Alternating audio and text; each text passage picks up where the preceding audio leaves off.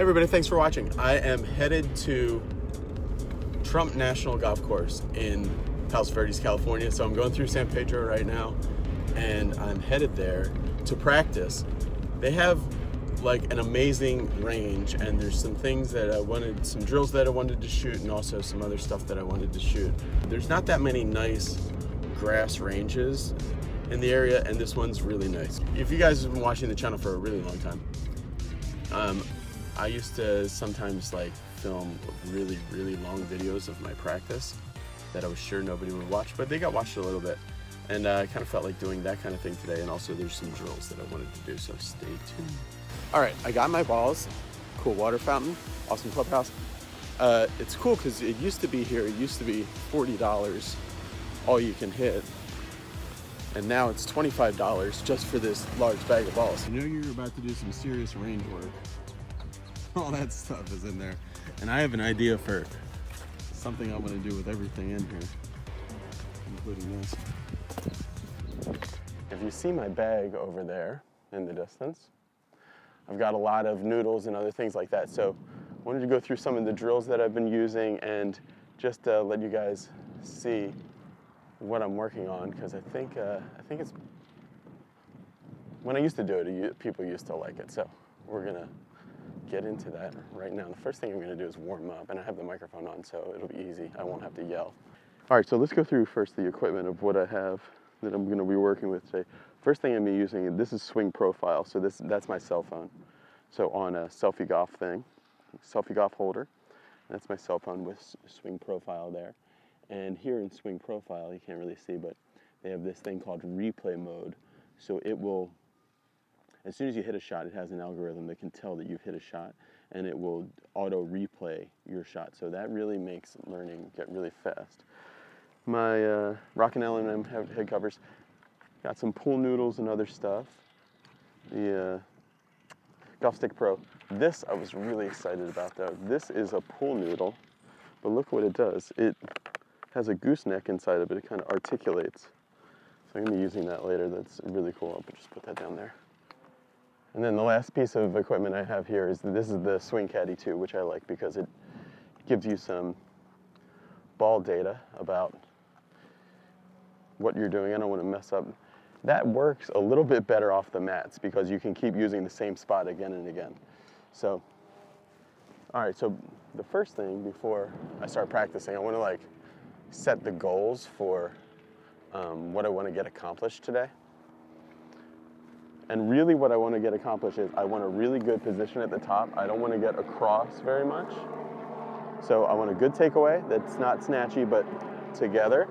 And then I want to be right down the line at the top. Not like that, but right like that. And then transition, I want to get to this position where Mike Bender talks about, so when you make your backswing, see how the knees aren't parallel to the target line here? And then by the time the knees get parallel again, I want my hands to be about belt high. About like that. Most people, watch the knees, when it gets parallel again, the hands are still super high and it's behind you. So you have to stall everything. You have to stop moving your body so that you can get down to the ball, and then you have this fake finish. So the drill for that, which I'll get into after I warm up, is this toe up drill. So first I'm just gonna hit some shots and try to warm up.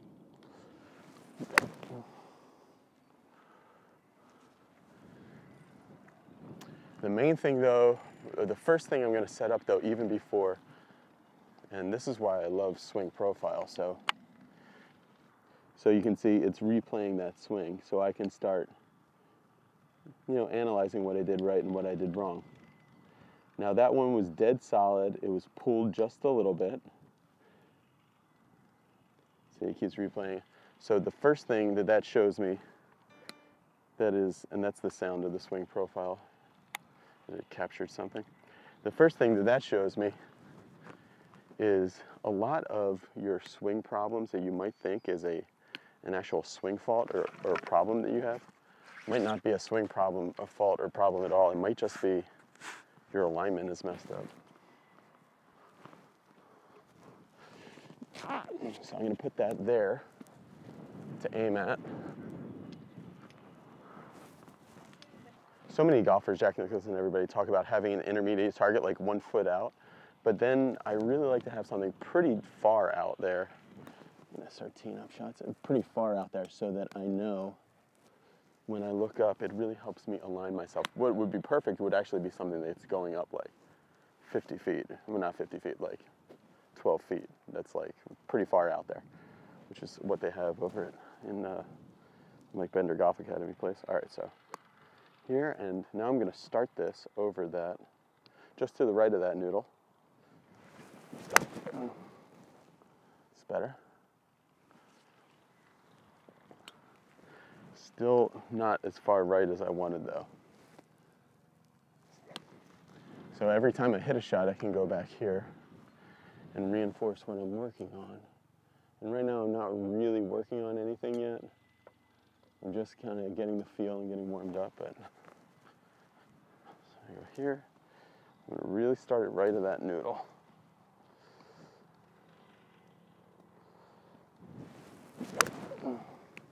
I was straight up it, that was very good. But I just want to start it just to the right of that. All right, let's see if my swing caddy can pick up this ball. I gotta wake it up. So this thing comes with a remote.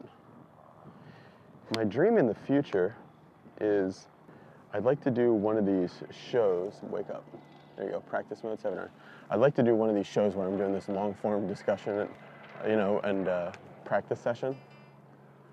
Only like they do at Masters on the Range, have actual real-time flight scope where it's, Pro Tracer, where it's tracking the ball and showing the data right away to me and to you guys.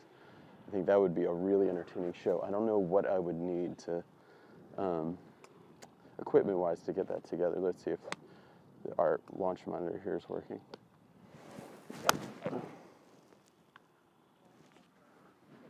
Yeah, that was good. 163 carry.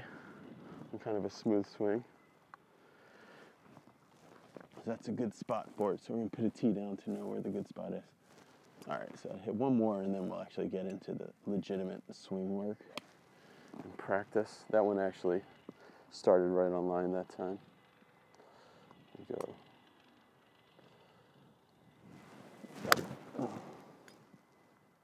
That was nice. That didn't catch it that time though. That's like I said, this thing works a lot better on the mats, where you can have a real consistent area that you're hitting it from, and sometimes if you bring up a big divot, it'll mess this thing up. It won't catch it. I don't know if I was far enough back that time. All right, so let's get into what I'm working on. We'll start simple and then we'll go more complicated. So the first thing I want to do, and this is probably the wackiest looking of the things that I'm going to have, but whatever. All right, so the first thing I'm going to do, this is a collapsible road cone I got on Amazon for a whopping $10. Because in my transition, like a lot of people, I can definitely get like this a little bit, kind of transition with my body. And so if I stand to this cone and go above it and then try to go in front of it this way, so not like this, but in front of it this way, the only way I can do that, there's two ways I can do it. One, I can go here and I can tip my body this way, and then that's kind of cheating it. But if you keep your head steady, the only way you can do it is you have to let your arms out a little bit to really get under that thing. Now, what I'm going to do now is I'm going to work on, not because I do agree that you really got to exaggerate things to get them to show up in your regular swing. So all I want to do is I want to have this thing really exaggerated. And all I want to do is try to hit that tee. So swing profile is showing me. As crazy and as exaggerated as that felt, it didn't look very weird or different at all. So we're gonna go.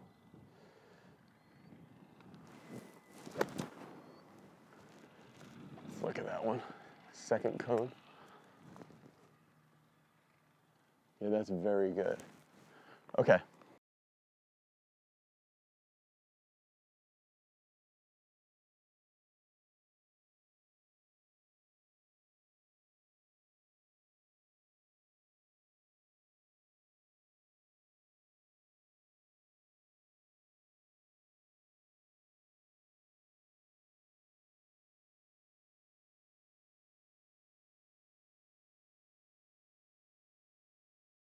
I was trying to feel where my arms were starting down more, but the balls were still going to the straight or to the left. So that told me that for sure I wasn't doing what I was feeling, even though I was feeling it really hard. When I put this barrier in, then, it feels insanely exaggerated, but in the swing, it's just pretty well synced up. You can see the hips are still going first, even though I'm feeling like I have to get my arms going first to get it under that. And that starts to the right and drew back. So that's why I'm really a big proponent of using noodles and other things, because your feel alone is not gonna get you very far. So what I could see with that, when I watched it in the replay mode, is my transition was very good, but once I got to the ball, I kind of short-armed it like this, and then still swung this way. It wasn't as driving and forward as I want. So we're gonna bring out another noodle. A lot of your drills are gonna have to come in combos. So this one is very extreme. So we're gonna put this here about where my leg would be, right up my heel, and it's just gonna have a slight angle. This is not the sharpest. There we go. All right, cool. So it's just gonna have a slight angle to it. Now you can see if I get under this, but then round it this way, I'm gonna take this thing out. Or if I chicken wing, I'm gonna take this thing out. But if I get here and swing that way, it's gonna be pretty good. So what you wanna do is, because it feels like I could not hit this ball, and the ball's kind of stopping me from being able to do it correctly. So what I like to do is, I'm gonna put a tee down, and I'm just gonna try to hit the tee out. And then when I'm comfortable hitting the tee out, then I'm gonna put a ball there.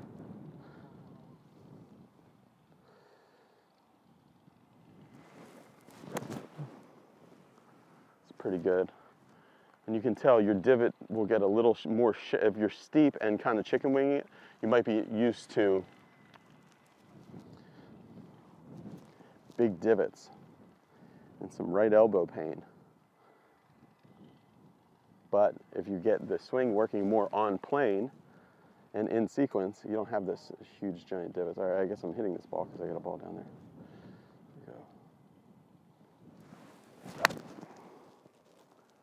All right. It was like a super solid 5-yard block, 163. So I'm watching the replay there, the first one with the noodle in the way.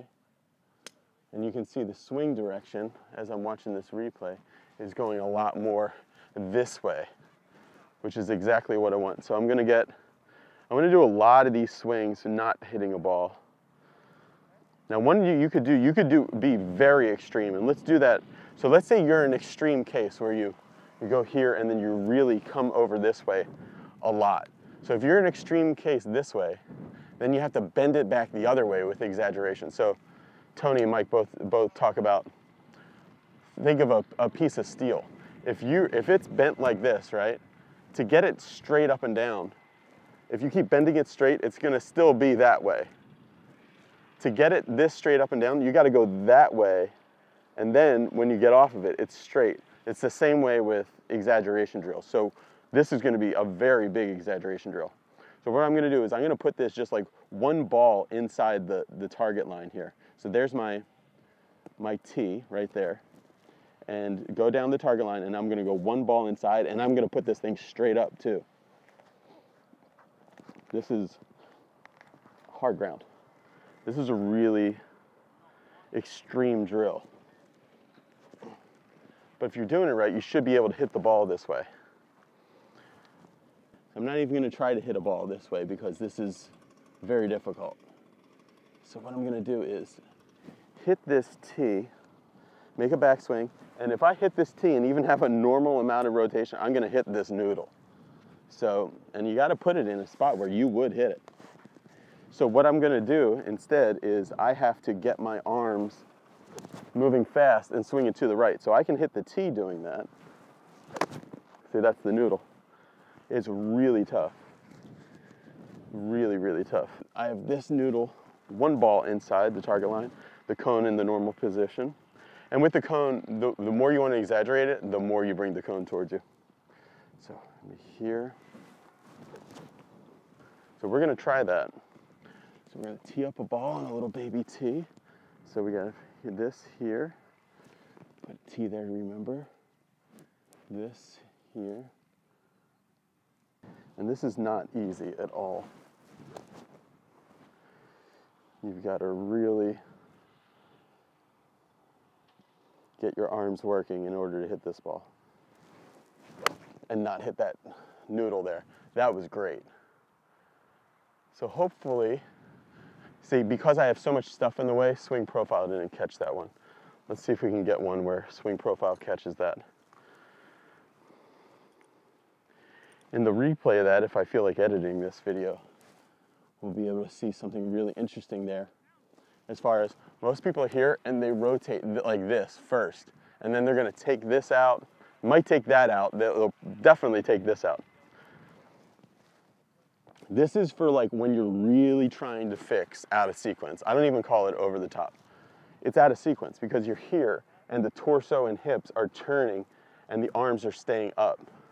We want the arms to be swinging and then the hips to be finishing it.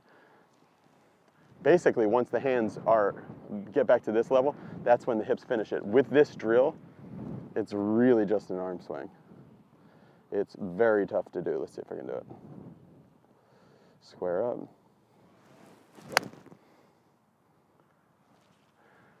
And I'll tell you what, that is flying the same distance as my regular shot. Let's see if I can get my swing caddy. So even though I'm basically, in order to avoid having to hit this, like almost like a trouble shot, I'm having to use really no body rotation. Okay?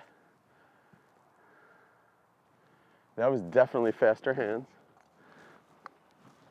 And you can see it in the ball flight, and that's ultimately what you want, is better ball flight, right? Because when I first came out here, I was hitting them solid with big divots that were going straight or pulled 5 yards. That'd be normal, like good shots on the golf course.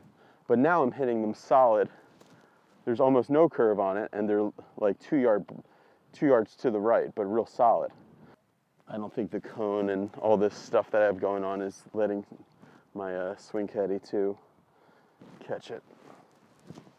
That's okay. This is very extreme here. That's okay.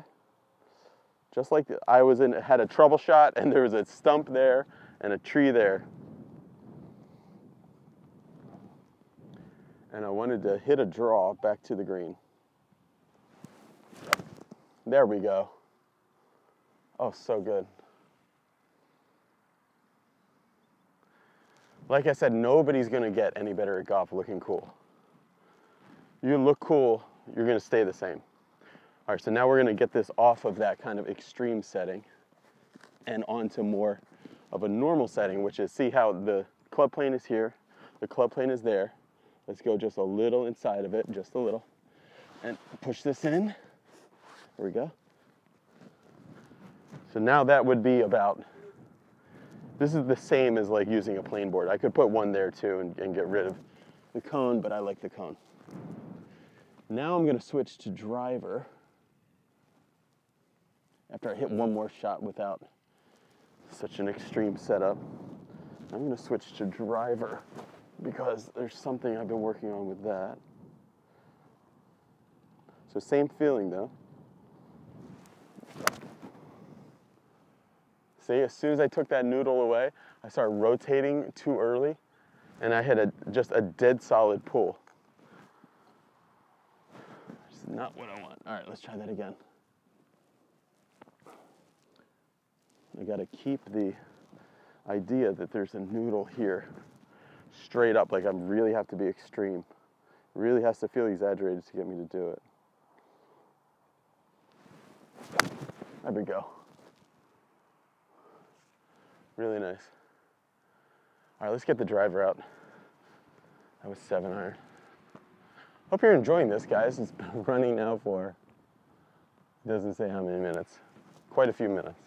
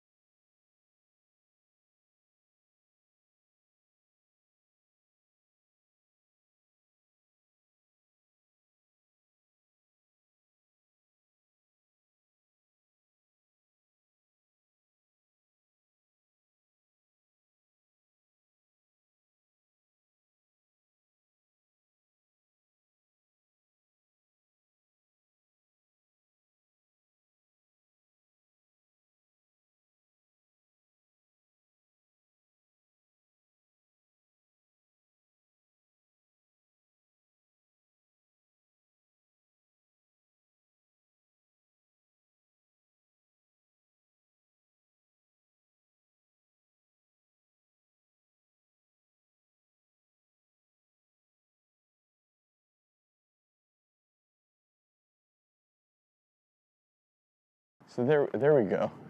So the main thing when you're doing stuff like that, and swing profile caught that, so we could do a replay and see kind of what the difference was. Oh, still in replay mode. Now, one of the reasons that I like the Swing Caddy is, for some reason, I get a lot of people who send me things with like apps and phones and things to do on your phone. But the thing that I don't know if companies realize is my phone is occupied. My phone is taken up already. So like if it's a swing tracker app or like a statistics tracking app for on the course, like my phone's already being used as a camera. And here on the range, my phone's being used with swing profile. So the thing I like about the Swing Caddy is this is its own device. It doesn't take up your phone, unless you have an old phone, which I have a lot of old phones, which I use. Like right now I'm using an old phone to do my audio recording. But I would rather have a device that actually does the whole thing. Like, for example, the FlightScope Mevo is better than the Swing Caddy, I believe, but I need to be looking at the data on my phone. I don't want to have to do that. I can look down and see it right here. Now, it would be cool to be able to see that and then go into an app if I wanted to and be able to see the ball flight, but I can see the ball flight. This is the thing about getting better at golf, is that Tony Lutzak taught me from Mississippi. Is he's always asking, when I hit a really good shot, like that last one was really good, it was dead straight, kind of mid-height, and very long carry. You got to ask yourself, like, okay, well, what was that? You know, what did that feel like to you? So that you can kind of repeat that. Now, feels don't work, so the first thing is too much. So the first thing is, that, okay, I got that with this station. So, and then to be able to translate that on the course, you got to say, okay, well, to me, that really felt like I was wide here, and I really let it out there, and I was really concentrating on putting it on the button, which is super critical and crucial. So I'm gonna try to do that again. So we're talking about putting it on the button. And since we're doing, I mean, this is a very intense practice session. So since we're talking about putting it on the button, this was from the dollar store. Those noodles are both from the dollar store.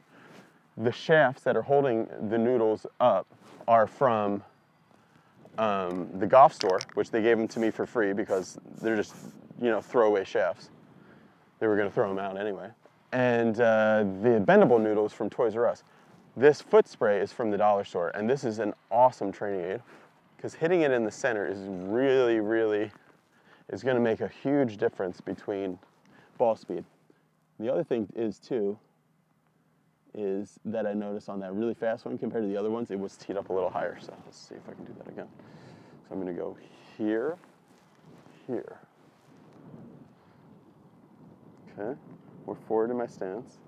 It's gonna be really tough here. Oh, let's see if swing caddy just died. It says low battery. It's not gonna let me. Okay, I should have brought more batteries. But it was saying, and that's a negative, it was saying full battery, even though I've been using this thing for a while. Until it said no battery. It went from full to 0, just like that. Okay, so this is tough because now I'm gonna try to put it a little more forward in my stance, and that is really extreme, having the cone that close. But I can do it. If I can do it with the tee, I can do it with the ball. Ooh, that's tough, having that thing that close. Ooh. All right, I can do it. It's not going to be easy, though. Oh, it's not going to be easy. This thing is really close to me. That's okay. It's just a drill.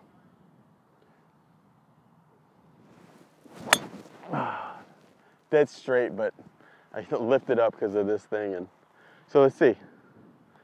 I don't see where that hit on the face. Oh, there it is. That hit on the face, low heel.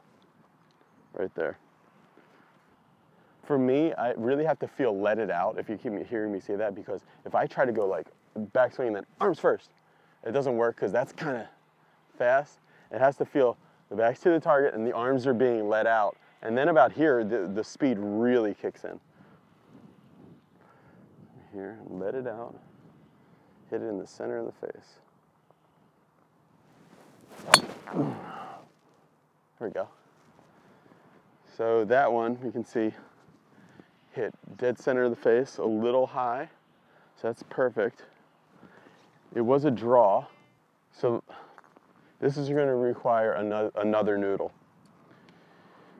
which is crazy. But we're getting crazy today. We want to be better. We really want to be better at golf. And we do not care what it takes, right? Within reason. And some people are not even within reason. All right, this is going to be interesting. I like having this there, but I'm going to use it. Take this stick and put it inside this shaft here. This is another drill from, put this inside there all the way down. Now I got this, and this is gonna be kind of tough to set up, but doable. Basically, I want it behind my right ear so that I can't overfold. And the cool thing about this bendable, if I put it in a regular noodle here, it's just straight up, and you kind of have to live with where it is. This bendable one, I can put it into where I want it. I just want that awareness that that thing's there so I don't collapse. So we got 1, 2, 3 things, plus the foot spray. I mean, this is intense. You don't want to try to fix everything all at once, but the more you get into golf and trying to make people better, the more you see that problems that people have and that I have are all connected. As far as the overswing is connected to the out of sequence over the top move. And the out of sequence over the top move is connected to this. So it's a good swing because of the way the club is designed. Everybody says there's a million different ways to swing, but really the club wants to be swung a certain way. Maybe not a certain motor control way, but there's a certain plane that it should be on.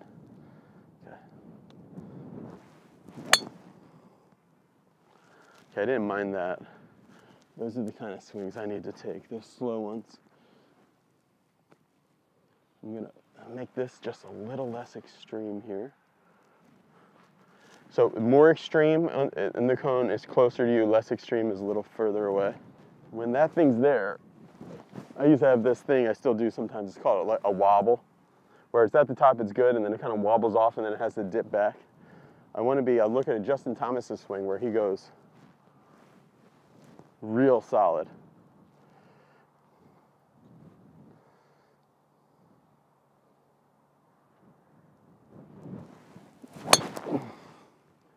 Okay, straight, but I was out of sequence. Definitely hump the goat there. So let's try that again. Here. Because when you get a shorter swing, you're gonna feel like you're not in a powerful position, even though you are. So you're gonna do crazy things to try to feel like you're getting your power back that you're losing by taking a shorter swing. For example, this will feel powerful. So if you take that shorter swing, you might go even more over the top, like that first one I hit.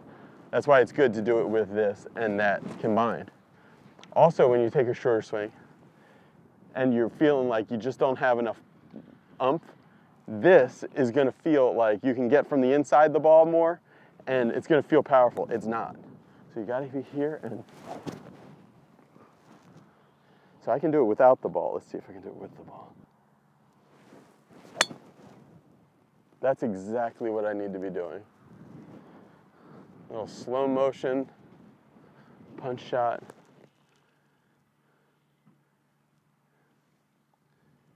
And on swing profile, you'll see that's the one before I turn my hat backwards. And with swing profile, if I hit a really good shot, the next shot, I turn my hat backwards so that in review later on, I can look at that and know where that good one was. Because you'll be surprised. The good ones and the bad ones in the replay, they'll all look the same for the most part. It's really hard to tell which one was the good one and which one was the bad one.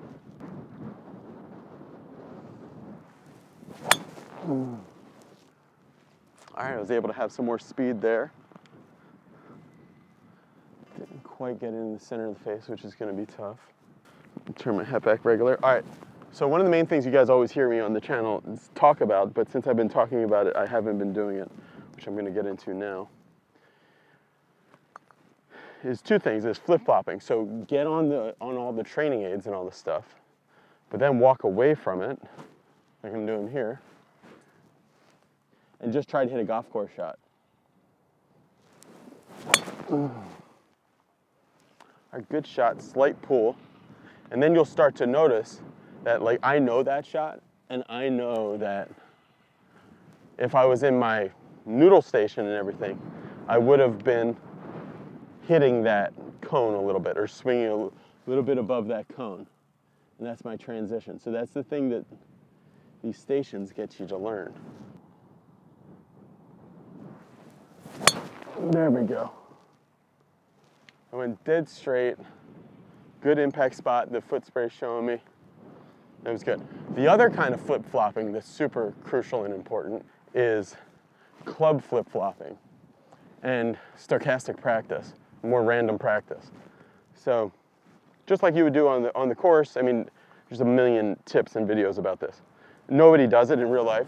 Like, this is maybe the most prescribed thing talked about as far as range practice, but nobody does it. But it bears repeating that it's good to go driver, 8-iron, wedge, driver, hybrid, you know, just be kind of random about it. Just like that. Getting it feeling like, wow, is that even possible for me to swing this without hitting that cone? Oh, so good. That's what you got to feel. You got to get to the extremes, the absolute opposites of... I mean, Monty used to say to me all the time that golf instruction is all screwed up because they're teaching the opposite of bad.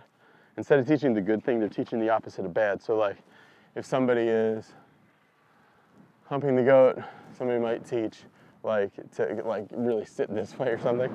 And I totally understand what he's saying, but as long as the opposite of what you're doing is a better direction than what you're doing. For example, let's say you're doing this, the total opposite of that would be this, right? Well, this, even if they're both bad, going too far from outside in or too far from inside out, you'd rather be too far from inside out than too far from outside in, because we stand on this side of the ball. You guys will have to decide that for yourself. What works for you, what doesn't. Okay. It's gonna be a punch shot this time. Well, it didn't go as low as I wanted, but it went dead straight, so it's okay. So I want to feel something pretty extreme with the cone here. I want to feel like, whoa, that feels wild. So good. Up, swing profile, caught that one, good. So I'll be able to see that one was awesome. We want to keep flip-flopping, so I want to hit a driver now. Driver practice, I love having the swing cat. I'm disappointed that the battery died, because I love challenging myself to break new records. And today, that was a new record for me. 281 carry is the best carry I've had on that thing with a range ball. With a real ball, I've had in the high 280s, but not with a range ball. So this one, I kind of want to, this one I'm going to be thinking about nothing. You got to get your focus external. What I mean is, don't be thinking about what your body's doing. All I'm going to be thinking about is trying to avoid these obstacles on either side of me here. Back there too, even though this one keeps swinging. That's the idea, is there, there. Really let the club gets let out with your back to the target. Like, so good. Oh, that was so good. Now the ball might not have gone crazy far, but I could feel my back was to the target quite a long time there. Swing profile caught that one. That was my first driver after my iron shots. I'm gonna tag that one too. So what I mean is, here and not torso first, not hips spinning first. It's more here and letting it out. Now, there was a big debate between Tony and I when we went to Las Vegas in December of 2017 last year. And the debate, or the question I asked was, hey, in building your reactionary golf swing, you talk about getting to the top of the swing and doing what I just did. Getting to the top of the swing and feeling arms first, and then the body, and then the club. So his sequence he always talks about is arms, body, club on the downswing. Arms, body, club, right? And my question to Tony that we were having a debate about was, does it need to be at the backswing step or like pressure, then arms, body, club? Or should it be kind of, when the arms go down, should there be pressure? And the answer was, it depends. But it's for such a small population of golfers that you wouldn't want to make it the overarching philosophy. So, right, because basically the problem with that is that when you tell people to step or go left, they're gonna twist and go left almost all the time. So if they can kind of sit that way, that's okay. But really, when you go arms first, you should get the feeling that this is naturally happening into your left side. So for me, what was working really well was at the top, I was feeling that my legs were a stake, and I was putting that stake into the ground before. Now, not spinning, so like this, watch. Stenson does an awesome job of that. Here, here. So we're gonna put that stake in the ground a little bit. And really, before you go, you gotta get your swing thoughts external, outside your body. So that's an external thought, putting that stake into the ground. So I just get that feeling a couple times, then I get in my station, and I'm just trying to avoid these obstacles.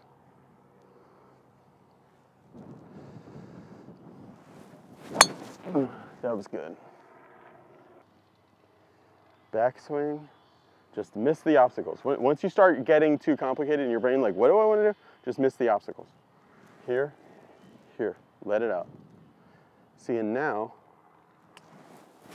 there we go, nice fade. Now I'm able to, see before, in order to miss the obstacles, I had to be only hitting a tee, or I had to be swinging real slow. It just felt like a little punch. Now I'm actually able to miss the obstacles and have some speed into it. Eventually, because swing thoughts slow you down. So that's why the last thing you should be thinking is got to be external, something outside your body. The ultimate external is ball flight. Like if I get here and I'm just like push draw. That's a good one, dead straight. That's the ultimate external. I'm just thinking push draw. And if you think of the top guys, Jordan Spieth and some of the top pros, they're standing over the ball, like almost like miming what they're going to be doing. You see their arms working and stuff. They're really thinking about the trajectory and the shape. That's like next level stuff to be able to do that. Now, that's the best. Something that's, so the worst is thinking body thoughts. Okay, let me twist and fire, or let me go arm, you know, like all those, that's like for on the range stuff, which even on the range won't work too much. The next best is swinging around. The next best is more external than that, more external than your body, is external of the club face awareness and really getting your mind thinking about, okay, let me hit this in the center of the club face. So if like, your mind can only really think about so much at once, right? So you got to decide like, what am I going to be thinking about when I hit this ball? So you could be thinking about body stuff, you could be thinking about hitting the golf ball in the center of the face, or you can just be thinking about, even more external than the center of the golf ball, is now this stuff. So I'm just thinking about avoiding this stuff.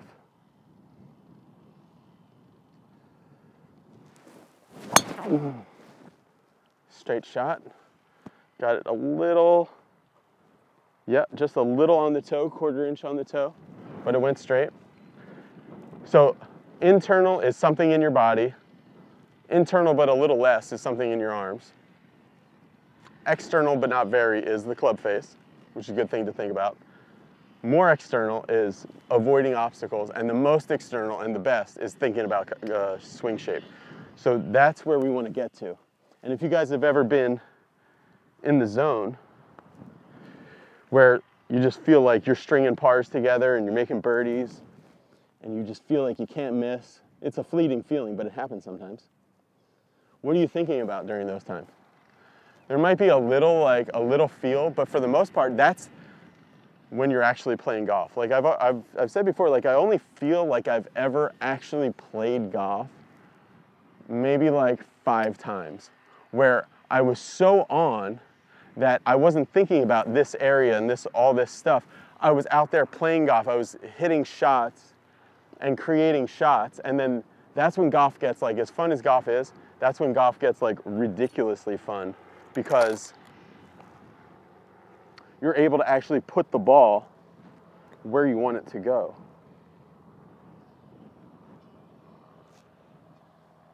And that's when course strategy starts getting unlocked. So I'm just thinking about shot shape here.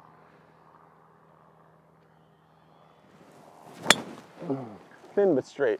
That's the thing that you'll notice too when you keep working on these stations, is your misses will start going straight. They won't be like dead left in the woods and all that stuff. Okay, I'm gonna hit this one solid. Nice push draw.